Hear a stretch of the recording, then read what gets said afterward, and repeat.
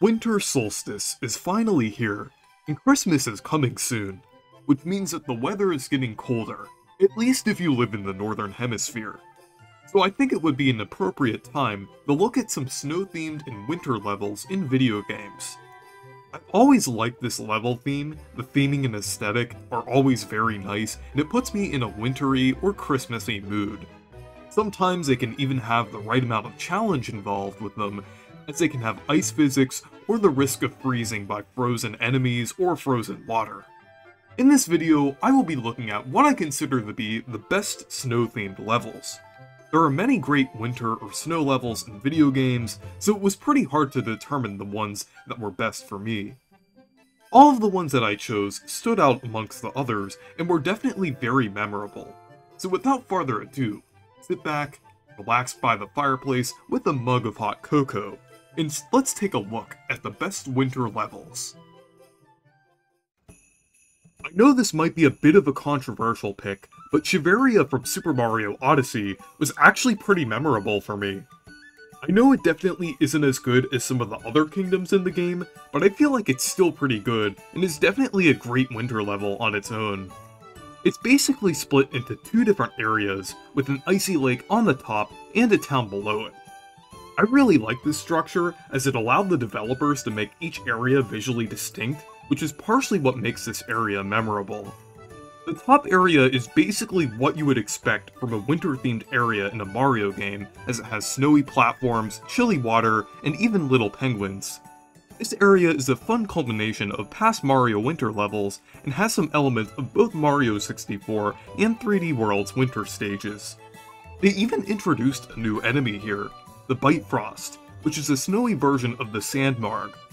Below the surface is what makes this kingdom memorable. There is a cute little Scandinavian-inspired town with seal-like creatures inhabiting it. The music in this area is pretty memorable, and I like the designs of the buildings in this town. In the center of the town, there are also paths that lead to various secret levels that you go through to progress through the main story. It almost reminds me of the progression of Mario 64, but on a smaller scale, since you have to play through the bonus areas in order to get the Bound Bowl. The Bound Bowl is another fun aspect of this area. It's basically a racing minigame where you bounce along the sides of the track using a Shiverian. While Odyssey Snow Kingdom may be considered one of the weaker kingdoms in the game, it was definitely still pretty memorable for me.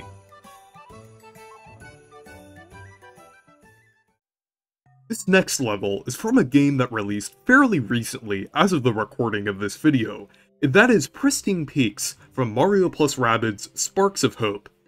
This game has many areas that are overflowing with personality, and Pristine Peaks is no exception. In fact, I consider this to be my favorite area in the game. Similar to Super Mario Odyssey, it starts out in a blizzardous wasteland that's hard to navigate, but eventually becomes a calm winter wonderland once the storm is cleared. This area is filled with charm, as there are many eye-catching background elements and an outstanding score by Yoko Shimomura.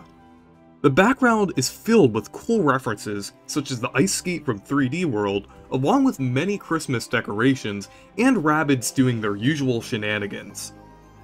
The side quests are also great, and the one that stood out to me was the one where you search for the baby penguins. It was a really cool throwback to Mario 64, and the fact that you could even throw the penguins off of the cliff is great.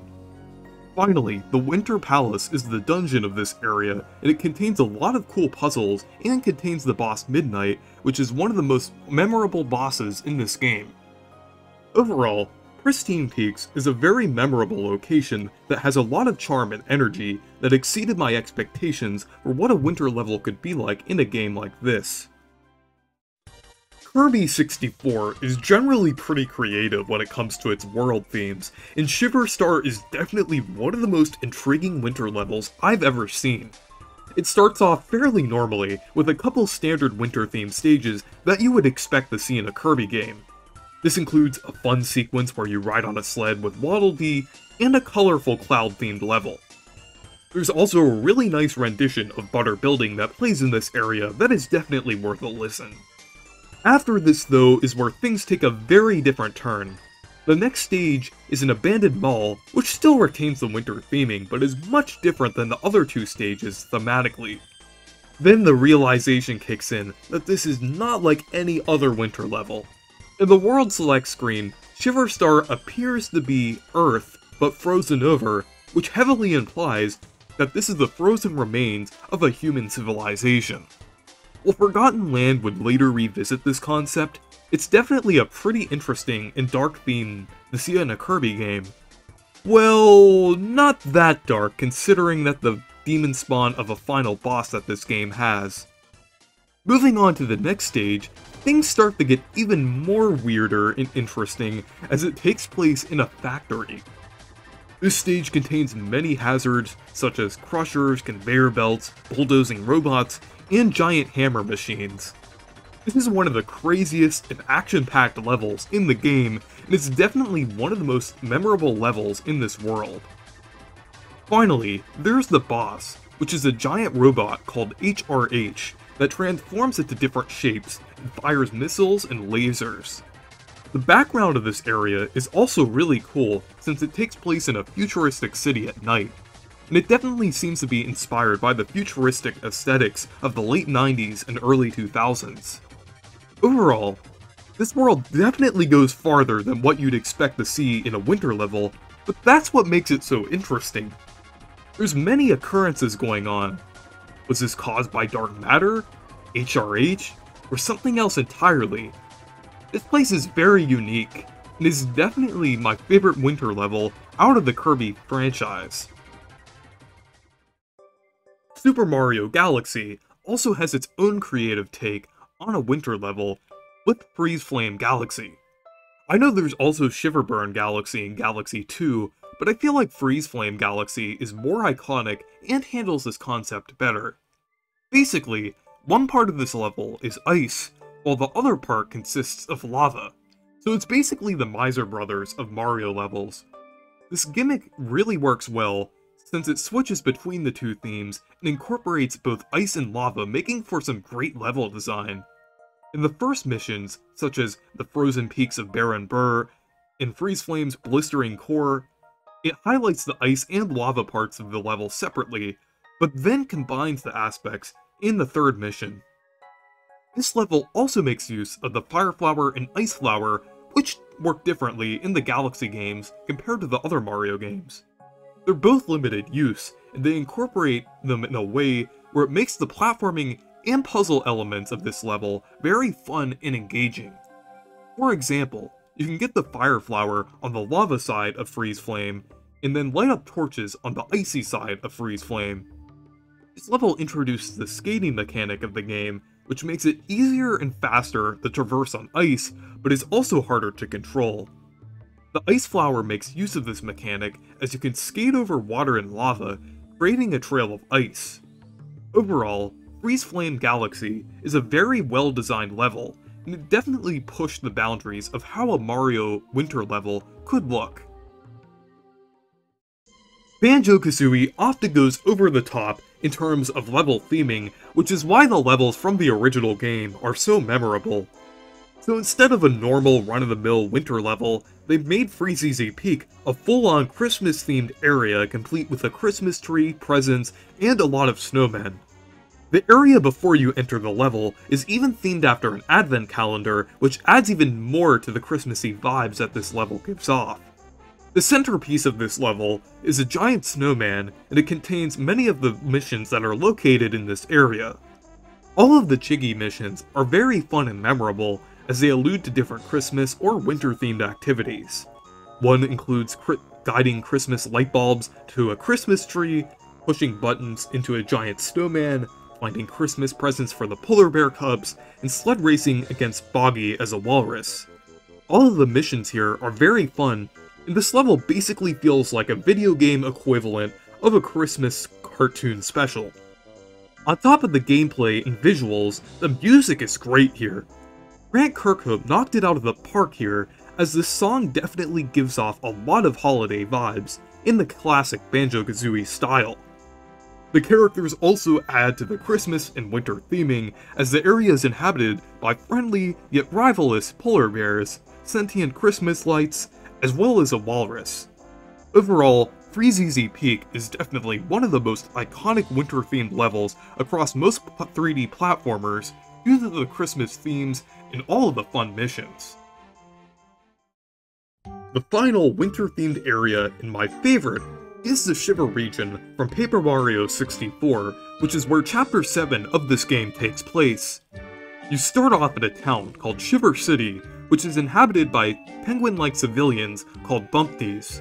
When Mario enters the town, the inhabitants assume that he is a murderer, as the mayor of the town supposedly died. After a bit of detective work and some help from Herringway, it turns out that the mayor penguin was just knocked out from a falling box and wasn't actually dead. The first part is a fun spoof on murder mysteries and is definitely one of the most memorable moments in the original Paper Mario. After the mix-up in Shiver City, Mario and his party then progress to the Starborn Valley, but before they can reach it, they encounter Monstar. Monstar ends up being Star Kids in disguise. I mean, they have to have some kind of defense as they live out there in the freezing cold tundra. Mario then arrives in Starborn Valley, which is the place where Star Kids are born. This area is really relaxing, as the music is calm and there's a lot of friendly characters to interact with. But after this area, Mario then makes his way to the Crystal Palace, which is the dungeon of this chapter. The palace is separated into two sections, and most of the puzzles are based off of that mechanic. The Crystal Palace gives off an eerie, almost foreboding vibe due to the music and the darker lighting of the palace. The palace also contains Duplaghosts, which can transform into other beings. While in the Crystal Palace, they transform into Mario and the partner currently available. The Duplaghosts would later be revisited in Thousand Year Door with Dupless, so it's cool to see that this idea was initially started here. Finally, at the end of the dungeon, you reach the Crystal King, which is the boss for this chapter, and holds the final Star Spirit. The Crystal King is very fun and somewhat challenging as a boss, as he can summon crystal bits, clone himself, and use a freeze ability. While the Crystal King is a very cool character, quite literally, it would have been nice to see his character fleshed out a little more, as he only has a few lines of dialogue. But overall, the Shiver region of Paper Mario is packed full of memorable moments and amazing winter-themed locations. Not only would I consider this my favorite winter level, but also my favorite area in the Paper Mario series. So overall, that's a look at what I consider to be the best winter levels in the games that I've played. They all stood out to me in different ways, as they are either aesthetically distinct or have interesting level designs or mechanics. Is there any winter levels that you enjoy? Let me know down in the comments. So anyways, thank you guys for watching this video. Make sure to leave a like and subscribe for more, and make sure to check out my Discord server if you want to. Goodbye.